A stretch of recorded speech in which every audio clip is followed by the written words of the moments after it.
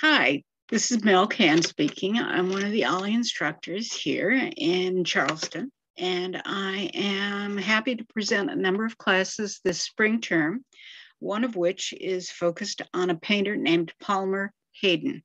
Very well known for both paintings of urban life in the Harlem setting and for paintings of Black American experiences in the rural South. His pictures have a tendency to be a little more revealing than you might expect in terms of both emotion and message. And in some cases, that can be kind of startling. In other cases, it's rather charming. He, like many of the other artists, began his career in Paris, and coming back to the United States, brought with him a certain flair and style that carried through in his work. And a typical example of the kind of thing he would do is this painting called The Janitor Who Paints.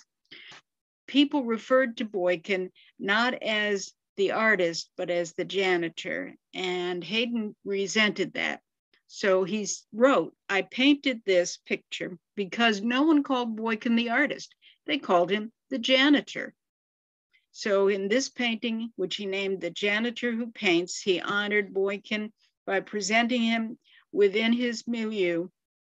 And you'll notice that he's included a symbol of the work with the background of the mop and the broom and the trash can to represent his alternate ego, so to speak, while his main focus is, of course, his art. And this one also by Hayden, showing a different style. Hayden explored a lot of different styles in his work. Was part of a series he did called the John Henry series. He took that myth and memorialized it in a certain number of paintings, this being one of them.